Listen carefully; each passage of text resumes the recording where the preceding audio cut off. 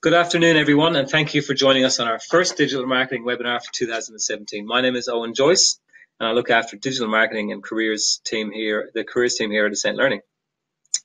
We're excited about today's webinar, which is going to be presented by Moby Siddique from Red Pandas, who I'll introduce in just a few moments. Before that, I'd like to make a few comments about the field of digital marketing. Most of you will have already seen how social media has completely shifted the way businesses market and find customers. Everything now is a two-way conversation, and it's so easy to find information that companies and their sales teams are finding it harder to have physical conversations now. Think about it. How much more time you spend texting, Facebook messaging, or WhatsApping your friends these days rather than talking to them on the phone?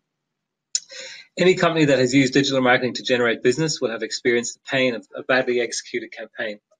Our aim today is to give you some strategies and ideas to avoid that pain. The presentation itself will go for around 30 minutes, although my friend Moby here does love to talk about digital marketing, so it could go for a little bit longer. At the end, there'll be some time for questions, which you can type into the bottom right-hand corner chat box of your screen. Right at the end, I'll also finish with a gentle reminder for our digital marketing diploma students regarding the exam process. So now let me introduce you to Moby. Moby is a true digital marketing professional and understands this stuff better than anyone I've ever met. Moby runs his own digital marketing agency called Red Pandas, and as well as being a great strategic thinker, he's a tactician who knows how to get the job done. Above all, Moby is a genuinely great guy who loves educating others and helping them to be successful. So today, you're all in a very safe pair of hands. Moby, thank you very much for joining us. Oh, thank you, Owen. Thank you for that lovely intro, and a big welcome to everyone who's tuned in. Thank you for giving up your lunches if you're coming in on Sydney time. So yes, we'll just get straight into it. So for the first thing we're going to talk about today is the modern consumer buyer. So what are your prospects? What are your customers? Like, how are they actually buying and making decisions in 2017? And then also some actionable takeaways for you guys to implement in your own businesses and your career.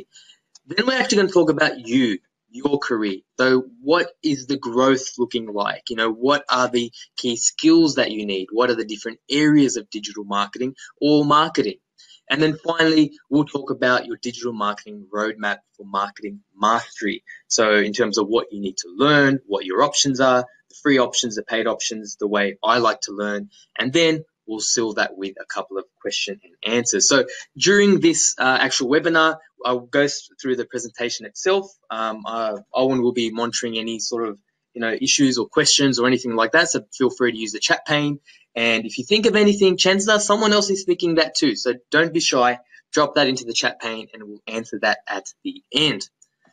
Cool. So just a little bit about the person in front of you. For those of you who do not know me, I'm the co-founder and the head of strategy of my own digital marketing agency called Red Pandas. And essentially, it's our job to, meet with clients, understand what their business objectives are, their marketing challenges are, and then develop actionable roadmaps or actionable strategies for them. And how we actually do that is we, have a workshop. We understand what is it that you're trying to achieve, what your competitors are doing, what your value proposition is, and we create strategies that help you reach, engage, and convert more people. The other thing I'm known for is my podcast, Inbound Buzz. We've been running for about a year. We hit 50 episodes the other week. So if you want a swag of a load of free information, definitely tune into that one. You can find it on iTunes. A lot of great stuff there, and people I've interviewed who are infinitely smarter than me. So check that out. And I also like educating as well. So whether it's on stage or I particularly love guest lecturing at universities, it's another thing I'm quite keen on. All right, let's kick straight into it, right? Let's talk about the actual the landscape that we're operating in. So whether you're ready or not, the way people respond to marketing has completely changed.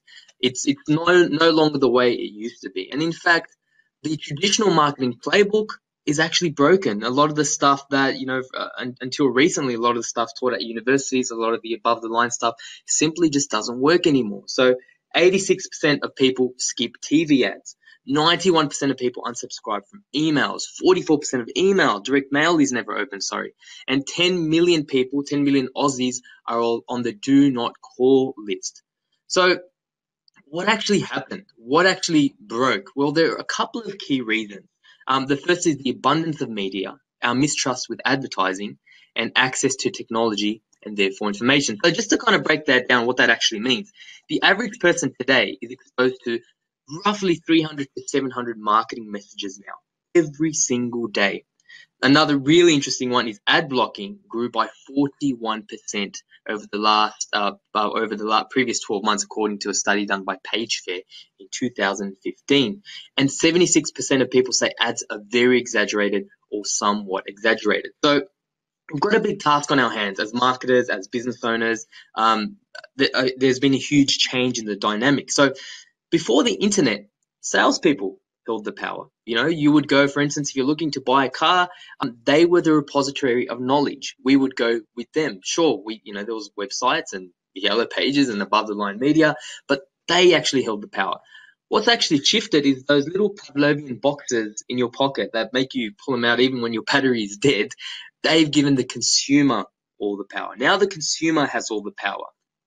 And for us, that is quite important, because for us, that means we need to actually consider how people are making decisions, how they actually get to that point of purchase. So, for instance, 60% of a buyer's decision is made before someone even talks to a salesperson. So as organizations, and I speak to hundreds of businesses every single year, we like to think, look, if we can just simply get someone in the door, our salespeople can do the job. But that's actually not the case. By the time they've actually spoken to you, they've already made 60% of their decision-making process. So what does that actually mean? Well, that means if they've already made that decision, you need to own that buyer's journey. That's 60% of it, or whatever it is, wherever they're kind of researching in their buyer's phase, it behoves us now as marketers to own that buyer's journey. And that's where inbound marketing kicks in. So, theoretical definition aside, the whole pure job of inbound marketing is to create educational content for that buyer's journey, whether they first realize they have a problem, they're considering alternatives, or now they're ready to buy. And essentially it pulls people towards your assets. So that could be your website, but it could be your social media as well, where they can actually learn more about how they solve their problem. And then by definition, you are that thought leader. Now, by the way of tactics, what tactics does that actually include? So this webinar, this is a perfect example of inbound marketing. SEO, social media, podcasting, something that I do a fair bit of, blogs, online video. Now you might say, okay, but what's the difference? These are just tactics you've roped together. The difference is it's a bit of a methodology / mindset. These are all inbound marketing tactics if you've looked at that buyer's journey. So understanding, for instance, what is that person doing? So if I consider inbound marketing, right, if you look at the buyer's journey, by the time someone actually wants to engage with me, they don't just say, oh, I need an inbound marketing agency. They might just come across the term inbound marketing and type into Google, what is inbound marketing? So I need to be at that level when they're at that awareness stage. Then they might get to this stage where they're looking at different inbound marketing softwares, more middle of funnel stuff. Then they might get to the point where they're actually looking inbound marketing agency Sydney or whatever it is. So they're quite close to the point of purchase. So these tactics need to talk to that buyer's journey and your personas, whoever they may be. Now, does it work? That's the $1 million question, because obviously we're not a library just here to give away free information to our prospects, right? Well, it actually does. You, in fact, can generate 54% more leads by inbound marketing as opposed to traditional paid marketing. And here's the kicker, they are 61% cheaper. So not only will your leads be 61% cheaper, you can generate 54% more. Now, these stats are from HubSpot. We're affiliated with HubSpot a fair bit, and, disclaimer, we're actually HubSpot partners as well. But there's a lot of stats out there, and these are great for trying to sell the business case for inbound marketing. Now, let's get straight into some insights and some recommendations about the way people actually purchase and make decisions in 2017. The first insight I have for you is the consumer expects value before the point of purchase. So I've just got a nod from Owen. I understand the slides are maybe 5 seconds delayed, so I'll slow them down. But yeah, just to revisit that, on your screen now, you should see insight number 1. That is the consumer expects value before the point of purchase. So, back in the day, and this is from a study where they looked at the way people buy today versus 10 years ago. And 10 years ago, people were happy to pay first and then get value, but that's all changed because businesses have kind of destroyed that. So when you consider the iconic in Australia, you can buy 5 pairs of shoes if you want and return the 4 that you don't want. Dropbox, a software as a service provider, You can use a terabyte of their information before you actually need to pay. And this one I really like, Ultimate Caravans. They're a off-road camper company in Australia. They've got something crazy, like you can actually use one of their campers for a month or 10,000 kilometers, whatever it is, before you decide to purchase it. Warby Parker, an American example, where they will send you 5 pairs of glasses and you pick the ones you want and you send them back.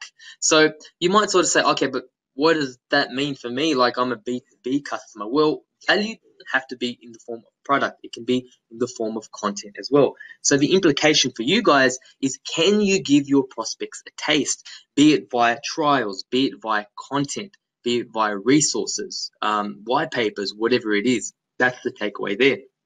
The second insight, and potentially one of my favorites of today, is people don't read, they watch. And one of the things that we've been talking to all of our clients about on this circuit, I had the fortune of going to Boston last year, where I saw some of the world's greatest digital marketing minds. Everyone is singing the same tune. 50% of your content marketing in 2017 needs to be video. That's 50%.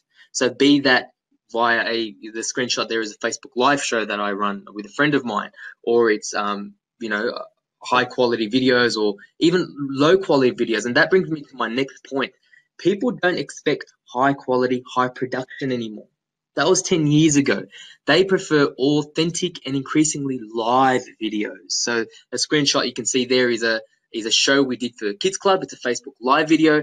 And, we're very honest about it. You don't need to be an actor. You don't need, amazing training. You just have to be authentic and transparent. And the great thing about live video is people accept, the video is going to have kinks, might have dropouts. Hopefully we don't have any dropouts here. People might drop their notes or whatever, and you just kind of laugh it off. Now, the example I have on the right-hand side, and I love this one, and this is one that marketers have been using in the B2B space for about 10 years now, and it's a video by Sacred, How to Make a Concrete Slab with Sacred. This has had 1.2, almost 1.3 million views. All it is a guy filming another guy pouring concrete. I mean, it's incredible, right? It's not even high production. It's not even high quality. I mean, you still got the letterboxing on the left and the right-hand side. But the point is, you just have to put it out there. And if anything, sometimes authentic videos can do a lot better than, high production videos. The next key thing is the way people actually consume videos. So most videos online these days are actually watched without sound. In fact, on Facebook, 85% of videos are viewed without sound. So it's quite funny because it's like we've actually returned to the silent era of video. You had those silent videos back in the day. We've returned to that. So in terms of the implication, for me, it's a fairly simple one. Just do video. In fact, I'm in the middle of writing a blog post at the moment where we're talking about how to create a video setup for less than $200. Now, how I've done this in the past, I've seen videos shot on an iPhone that have sold millions of dollars worth of products or services. So as long as you have great light, if you have an iPhone and a tripod, really, that's all you need. I'm not saying there's not a place for high production, but I'm saying you need to mix that with your high production videos as well, and just get on and start doing it. The third insight that I have is the sales team, your sales reps, now augment your website. There's been a big shift the way people use websites. So I've got the screenshot at the moment. Hopefully you guys see that, where in 2006, I've got an example of the HubSpot page. It was really kind of channeling people towards speaking to sales reps. And I mean, unfortunately, a lot of companies still operate like this, but I remember back in those days, people were like, oh, don't put up your price lists. Don't put up too much information, just, put more information and channel them to the sales reps. Well, it's actually shifted. Your sales reps now augment your website. That's why in the screenshot on the right, you've got things like live chat or knowledge bases, as much information as possible as you can give people. Prices, if that's something you're able to talk about. So the implication for you is, think about the way people now operate and want to consume information. People want things personalized. Now, things like Uber have just kind of destroyed everyone. They've just conditioned everyone to be, want things now and personalized and fast. So they want things personalized. How can you give them a personalization experience on your website? They want things automated. They want things self-service. And increasingly, they want it now. That's why when live chat started making waves a few years ago, people they won't use it. But we were adamant that people would use it because it's the path to least resistance. It's the path that people can take to get an answer right away. So they are going to take it. Now, the implication for you there is I've done this exercise in the past where I've asked people, what are the top 10 questions people ask you about your product category? Or another variant of that I'll often say is think about the 10 reasons why someone won't purchase from you. Not 10 reasons why they should purchase from you, because chances are you're probably talking about some of these things. But tell me the top 10 questions the top 10 reasons people will not buy from you. And then I ask, how many of those are addressed on your website? And more often than not, there might be 2 or 3 max tops. So if people are thinking about that and they're researching that, and by the time they speak to you, they've made 60% of their decision-making process, you need to be there for that buyer's journey. So ask yourselves, what are the questions, the 80% of the questions that people ask all the time, are they on your website? And reasons why they will not purchase from you. And then figure out whether they are on your website and get them onto your website. That's the implication there. Now, this part is more around you guys, right? So, cool. We've spoken a little bit about the way people buy today, the way people consume today, the role of inbound marketing and how it really has trumped as the most effective form of reaching your consumer compared to outbound marketing. Now, just on a quick note, before I go on, we're not suggesting you don't do paid ads anymore. Do paid ads. By all means, do paid ads. Even HubSpot and a lot of inbound marketers up until, I guess, last year before, they weren't really talking about paid. But even now, they have acknowledged you still need to do paid ads. But the idea is being at every single stage of the decision-making process. Do you want to be bidding for words that might be $20 a click? Or do you want to capture your prospects and your audience before they even realize that they're looking for your product or service category? So I just want to qualify that there. So now let's talk about your actual career, right? What does that mean for your career in digital marketing? Now, it's quite interesting because there often isn't a linear digital career progression for most people, and it definitely wasn't the case for me. Myself, like a lot of you guys, like a lot of people who I speak to, fell into digital marketing. I come from a traditional marketing strategy background where we, created 20-page marketing plans and SWOT analysis and all that sort of stuff. And I fell into a website project, and from there, my love for digital and then inbound marketing kind of grew. But back then, and even until a couple of years ago, even in universities, they didn't really teach this quite well. It's only been quite recently where, great brands like Ascent Learning now offer digital marketing diplomas where it's actually created or authenticated by people from Microsoft and Google and Facebook and HubSpot and the like. So this has only been quite recent. So a lot of people find they haven't had that digital career path. Now, in terms of the digital career paths that you have, I've broken them down into 5 key areas. Now, 10 years ago, there was, just digital marketing, and now you've got experts just in social. So if you love that social media side of things, then there are careers and paths for people who are purely deal with social media. For a lot of people, in-house careers are the way to go, and a lot of the guys on this webinar today are in in-house roles. So for instance, if you're in a marketing role and you've kind of just fallen into digital, even if you haven't, really, we shouldn't even call it digital marketing anymore. It is marketing. That is a path you can take. Or digital specific roles. So whether it's a digital marketing specialist role or digital marketing coordinator role or a digital marketing manager role, that's definitely a career path that you can take. On the agency side, there's a number of different ways you can take as well. And the other thing you need to think about is your personality. Like, how are you inclined? What do you like doing? So, for instance, if you're a real people person and you love solving problems and you love speaking to people, then maybe an account manager role is something for you. And often the progression of account manager could be junior account manager, senior account manager, so on and so forth. There's a lot of different titles out there. Or a producer. Maybe you just like doing the stuff. You like taking those campaigns from the account managers and just like putting your head down and grunting away and actually doing the work. So you got to think about your strengths as well.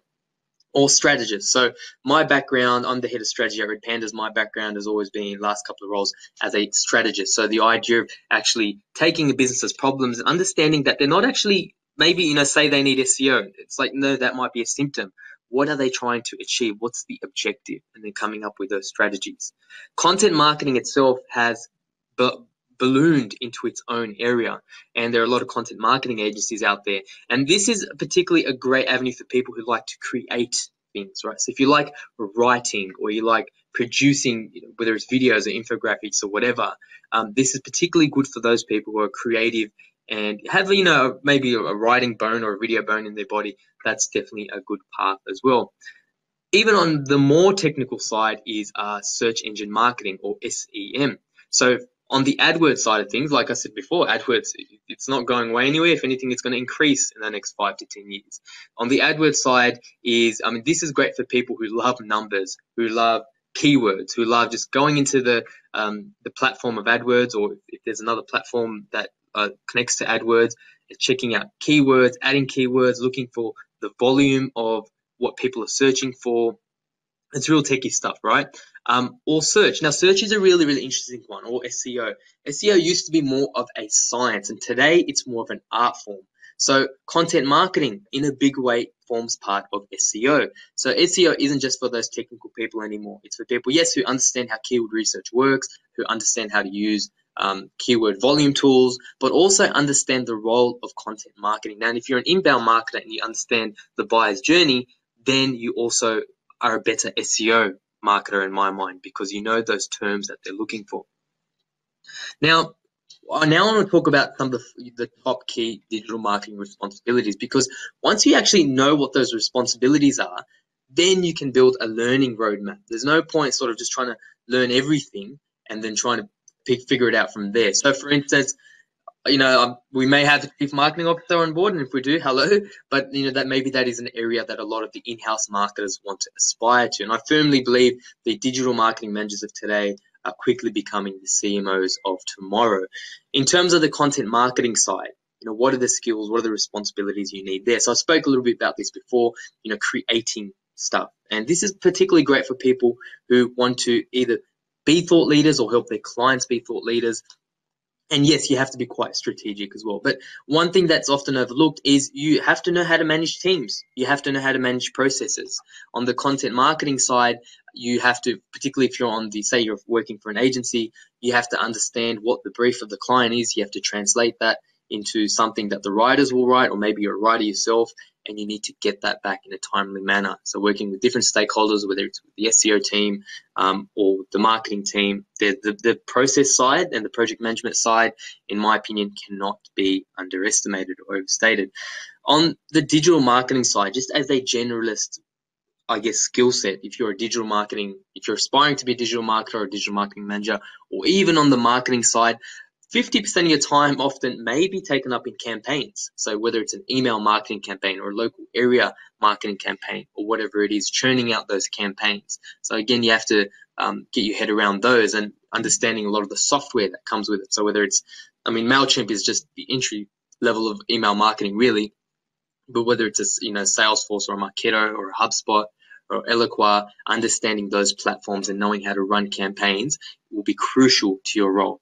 And because it's a generalist type of role, you need to understand paid search. So getting an AdWords certification is something I highly recommend a digital marketer to put into their roadmap. And AdWords certifications are free.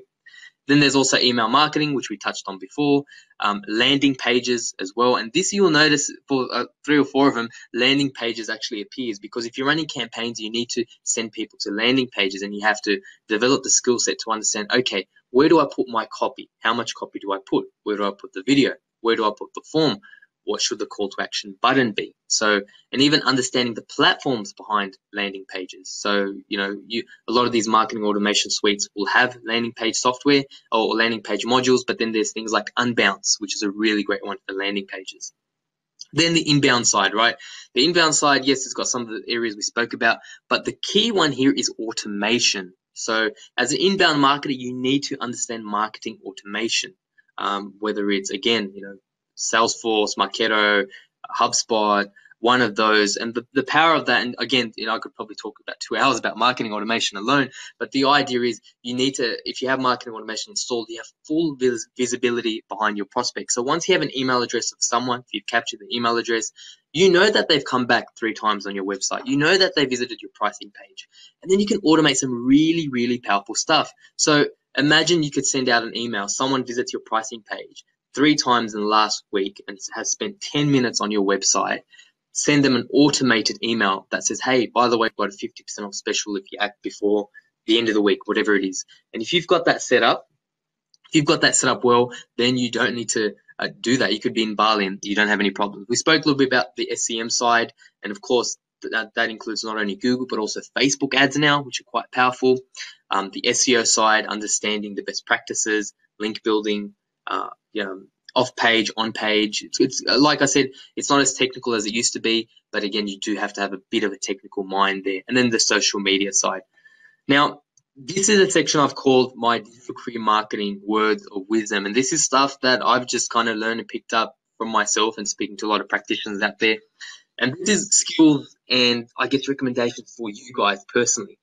The first one is don't chase shiny objects. Be strategic. The biggest problem I find with digital marketing is you have things like, VR comes about, virtual reality, or Snapchat. And marketers are like, oh my God, how do I get my head around this Snapchat thing? How do I use this Snapchat thing? Or, there's an expert who's talking about it. What am I supposed to do with Facebook stories now? Well, at the end of the day, you have to be quite strategic. So if you understand how to do, and I'll share some resources in a moment. If you understand, okay, what are we actually trying to achieve?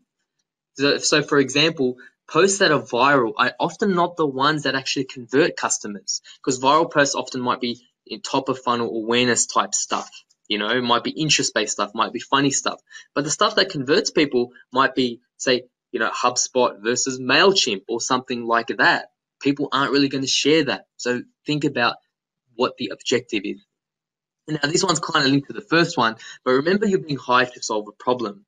Whether you're stepping into an interview, and I love the interview example for this particular point, understand that a lot of roles, people are backfilling for a problem.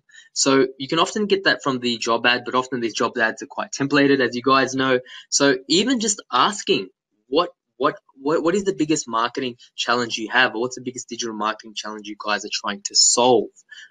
You might actually stump a lot of people asking that, because it shows you are trying to solve a problem. Or often jumping to their website, being obviously quite respectful, don't tear it to shreds, but understanding what are the issues there. The third one is, and this is crucial, I implore you guys to follow this one.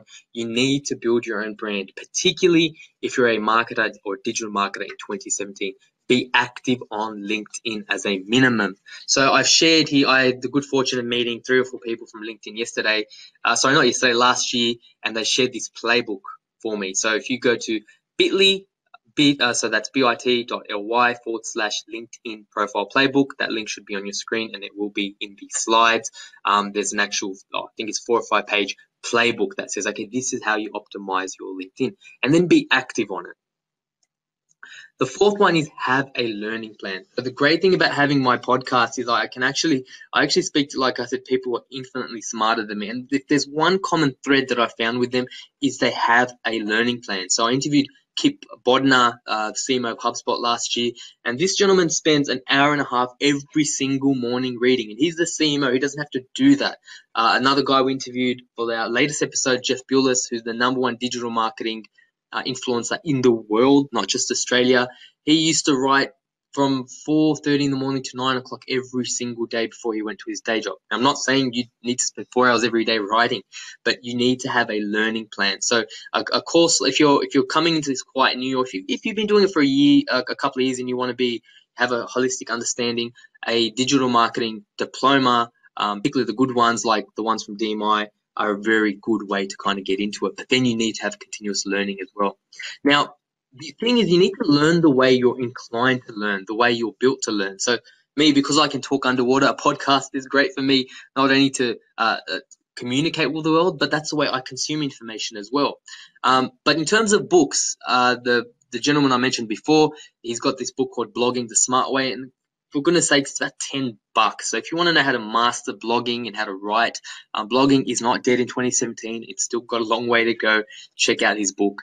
The other one, if I was to vote for one book, my favorite book, the Bible of marketing, so to speak, would be The New Rules of Marketing and PR by David Neiman Scott. And again, if you're more audio inclined, I've interviewed him last year as well, so check that out. Now, in terms of blogs and resources, often people ask me, like, how do I get into doing what you're doing, Moby? And I'll often say, look, if there's one resource I could give you, it would be Smart Insights by Dave Chaffee. So this is a website where you can go. There's a lot of plans, a lot of templates.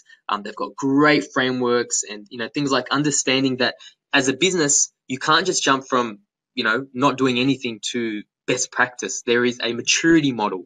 And on his website, Smart Insights, he talks about what this maturity model is, understanding where you are and how to work to the next stage. Social Media Examiner is a great one to stay up to date in terms of all the latest Facebook algorithms and Instagram changes and everything in the world of social media. A great one run by Michael Stelzner that you should check out. And then there's Moz. So Moz, they're behemoths in the SEO world. They've got a great blog, but they've also got a really good video series called Whiteboard Friday, where they'll talk about whether it's SEO or even content marketing, a lot of generalist stuff in digital as well. So that's a great one. Now, podcasts, again, if you're like me and I'd probably consume 50% of my knowledge via podcast. Definitely check out mine. Here's my selfless plug, Inbound Buzz. A good friend of mine, George B. Thomas, who's been doing this for a lot longer than me. He runs a podcast called the Hubcast. He also runs he shares that with a gentleman called Marcus Sheridan. There's also another podcast he has called One Last Tool. An Australian one is called HubShots. Marketing School by Neil Patel is a fantastic one. And there's a range of others, but these are the ones that are definitely in my rotation, so check them out. So just before we throw it to Q&A and I ask Owen about if we've had any questions, just wanted to thank you guys for tuning in. Thank you for sacrificing your lunch break or part of your lunch break. And this is just the first in a series that we'll be running. Today was more about the modern buyer and inbound marketing and what you need to do in your career. And a lot of this was, I know we have a lot of DMI students tuning in, so this was tailored for learning. But we're going to have a lot more specific ones around, for instance, how to create a digital marketing strategy, content marketing. So, definitely check out the websites on screen, and I might kick it over to Owen to see if we have any questions. Sure, Moby, thank you very much for that. That was, as always, very educational and very enjoyable and engaging. And I'm sure everyone would agree. If anyone out there, I believe my intro at the start didn't come through for some reason. Not sure why, but if anyone does have any questions and they want to type them into the bottom right-hand corner of the chat screen, please feel free to do so. We do have one question here which we didn't get to, which is, are there cheaper options than HubSpot in terms of CRM? So what do you think there, Moby? I know you're a partner of HubSpot, obviously, because you enjoy that platform. But from my understanding, there are other things, Sugar CRM and Salesforce, which is probably more expensive. I know from my own experience as well. A lot of times you might get a cheap solution, but then you've got to bolt a whole bunch of other things on. So whereas HubSpot's got a lot sort of in the one package. So what are your thoughts on that? Yeah, that's a really good one. I mean, although, again, I'm a HubSpot partner, it's not for everyone. It really isn't. It's good for businesses who are maybe medium-sized and up. And look, the version of HubSpot that actually has any power starts from about $1,000. That's not for everyone. And there's also a distinction between marketing automation and CRM. So HubSpot does have a free CRM. So if you're looking for a free CRM, HubSpot does have a free CRM. The marketing automation is, the email marketing side and sending those, you can create workflows and all that kind of marketing stuff. But the sales side is free. But back to your question, there are a couple of great up-and-comers. So, HubSpot was a disruptor 5 years ago, but people are coming to disrupt them as well. And some of these I recommend quite highly.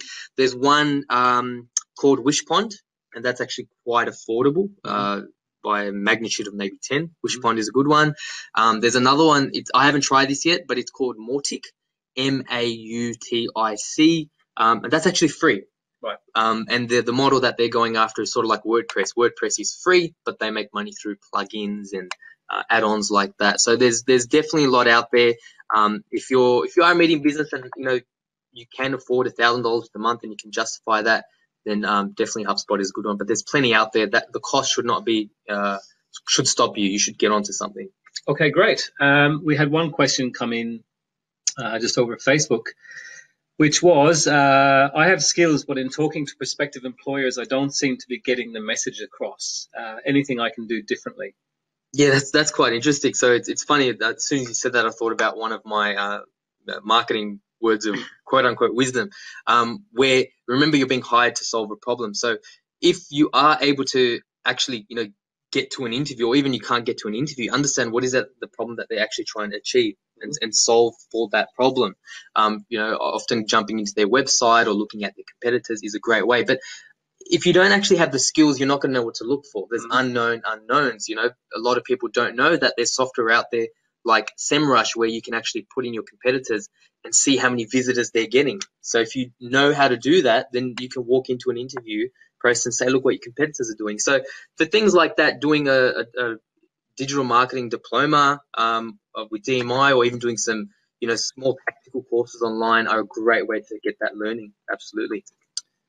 Okay, great. Thanks, Moby. I've just put a link to the digital marketing professional diploma up there. Obviously, that is a good way because, if you're being examined by an independent body, it's often a good way to sort of prove that you've put some effort into getting your skills up to date. One more question that we've got. It says, I'm a fan of inbound marketing. However, my company doesn't think it goes far enough to generating leads. What do you think about that? Yeah, that's a good one because, a lot of people talk about the content side of inbound marketing. We've got to create ebooks and content. And I'll be honest with you, inbound marketing takes about 2 to 3 months to bear fruit. It really does. So that's a great question. How do you actually get buying? Well, firstly, the ROI, we spoke about the ROI. The ROI is markedly higher than traditional means, right? But again, it's going to take you time. But I do love the analogy of, I heard this the other day, I love the analogy of inbound marketing is more of a honeypot, so honeypots attract, people or bears or whatever it is, whereas a fly swatter, the old way of marketing, if you don't swat, you're not getting any leads. The other thing you've got to do is everyone loves knowing what their neighbors are doing. So I know HubSpot's got a good case study library. There are a lot of other brands out there that actually have case studies on brands who've actually embarked on inbound marketing and how well it's done for you. Short of that, you do need to take people onto the journey. So whether it's bringing people onto webinars like this or events or whatever it is, bringing people onto the journey.